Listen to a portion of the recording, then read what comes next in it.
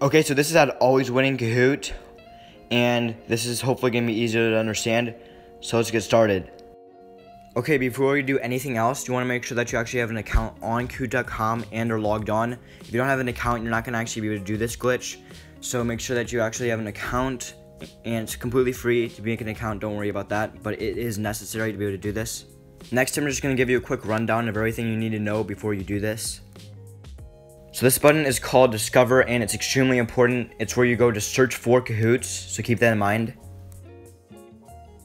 Okay, so the next thing that you need to know is how to figure out what the name of the Kahoot is when you're playing it. So if you don't know already, when a Kahoot loads, it displays the name of the Kahoot. However, it only loads directly after when the teacher starts the Kahoot.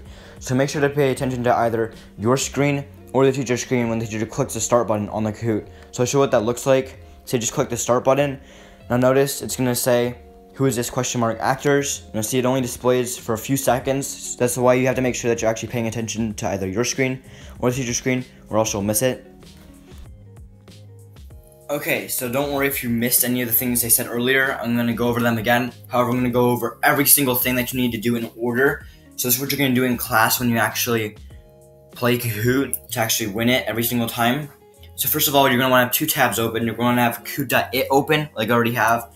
You'd always have this open no matter what anyway. However, we're going to have another tab open. This tab is Kahoot.it. I mean, not Kahoot.it, Kahoot.com. And Kahoot.com is the tab that you're going to need to be logged into for this to work. So now that we're logged into Kahoot.com, you want to go to Discover so you can easily search Kahoots.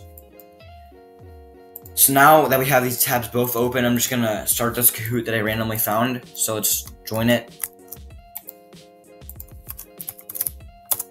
Enter in. Okay, so now we're in. So remember, when the teacher starts the Kahoot, it loads and displays the name of the Kahoot. So you need to pay attention for when I start it. So I'm going to start it right now and see it's going to display the name of the Kahoot. So see, the name of the Kahoot was Animals in Winter. So now what we need to do is go into Discover and search whatever the name of the Kahoot was. So for me, it was Animals in Winter. So I'm going to search that up.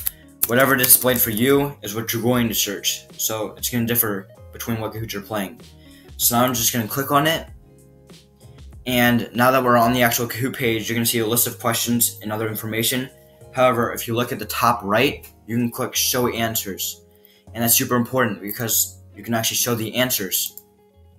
So see, this is the same question, question number 1. It looks like we missed it, but that's okay. You might miss the first question, but we'll go with the second question.